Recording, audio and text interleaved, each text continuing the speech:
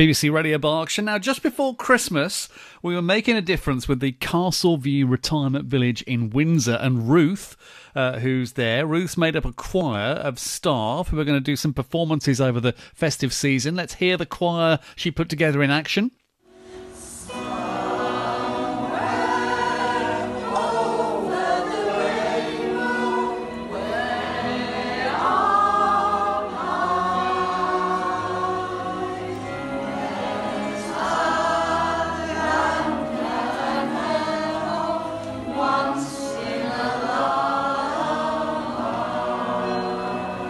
Ruth's back on the show. How did it all go, Ruth?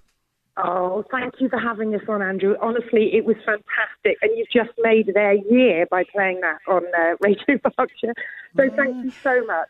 How did it work? So you put together your choir in Windsor, and how did the performances come together? Well, so what happened was... the owners at Castleview, we're quite musical. We do lots of things, and I sing some jazz standards sometimes. And after I'd sung, a lot would come up to me and say, I would like to sing. So I thought about this idea for a choir for a while, and obviously we couldn't sing because of the government guidelines and restrictions because of the virus.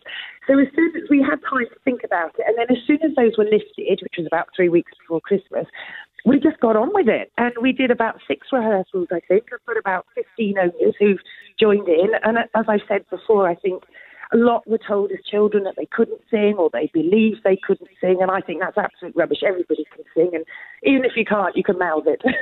So it's all about having fun. And I see it as a have-a-go choir. Come on, let's just have a go.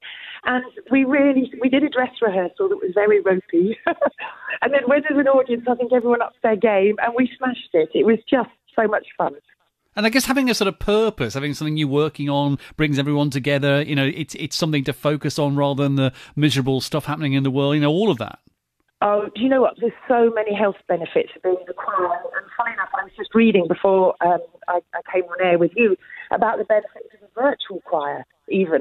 And so obviously with this lockdown, we need to absorb all the changes that might happen. But we will find a way to rehearse, be by Zoom or outside or whatever the restrictions allow, because you're absolutely right. The emotional connection, you feel good, you sort of reoxygenate your blood because you're singing and you're connected together. And it lifts my spirits, and I know it lifts theirs. I think I probably enjoy it more than they do.